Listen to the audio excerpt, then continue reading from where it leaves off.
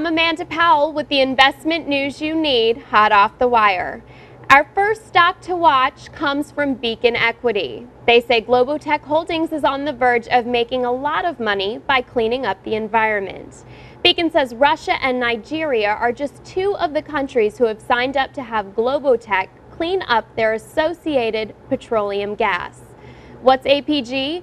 It's a gas byproduct of crude oil extraction that accounts for approximately 400 million tons of greenhouse gas emissions every year. The deals with Russia and Nigeria alone are valued at about $450 million.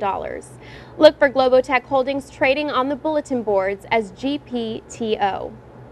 Emerging Markets Consulting is in love with Bloggerwave. EMC says Bloggerwave created an innovative business model that blows away its competition. What does Bloggerwave do? It acts as a consultant and intermediary that links corporations with authors of social media sites and blogs who can get their message out. EMC projects that Bloggerwave will deliver a 500% return in the short term and 1,000% gains in the long term. Bloggerwave trades on the bulletin boards as BLGW. Smart-Tek Solutions is in StockGuru's sights. You'll want to watch them too after you hear this.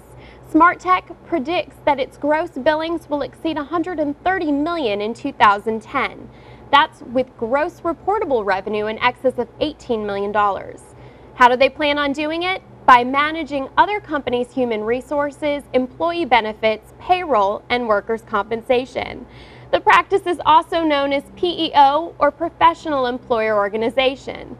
You can follow Smart-Tek Solutions on the bulletin boards as STTN.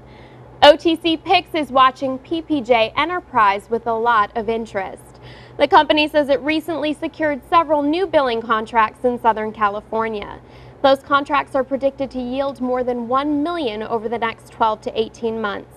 PPJ says the company was also recently offered to take over outstanding collection accounts with a gross collection of over $15 million by its former clients. PPJ Enterprise is trading on the pink sheets as PPJE. I'm Amanda Powell, and we'll continue bringing you the latest small cap news all day long on publicwire.com.